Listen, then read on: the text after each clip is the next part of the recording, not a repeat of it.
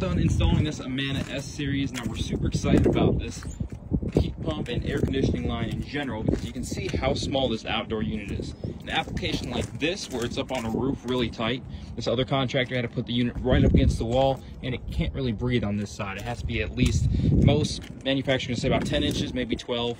This unit only has to be 4 inches off of the wall, which makes it really nice if you're on a patio or if you're on a roof like this. Zero lot lines, we have really close neighbors and you want a room for your mower to go across.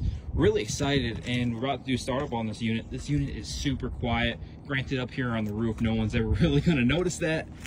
But if you're on a patio or something like that, it's so quiet that 99% of the time you're gonna be able to talk right next to the unit, and the raindrop coming down on the unit is actually gonna be louder than the unit running most of the time. When it runs in its high stage or defrost, it's gonna be a little loud, but not like a traditional air conditioner or heat pump. It's Air Support, that's 502-209-8311. Let us show you why the Amana S Series is your new favorite air conditioner or heat pump.